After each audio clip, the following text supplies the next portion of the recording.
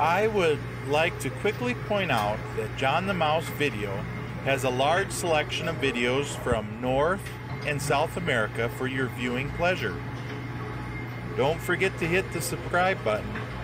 Now let's get into the cheese of the matter. Ever wanted to look inside a running engine? Well, this model helps show that at a little slower RPM wise.